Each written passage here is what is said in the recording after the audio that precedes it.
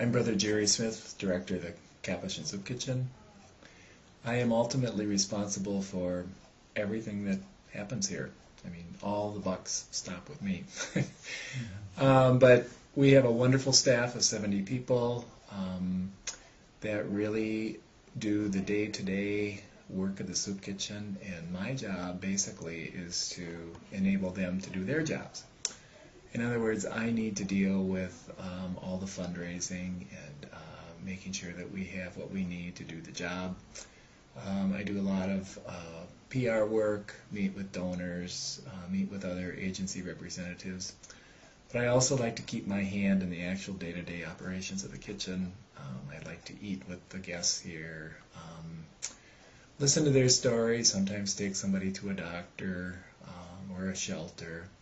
Something to help me remind myself why I do all the other stuff, the budgeting and the fundraising and so on. That's me.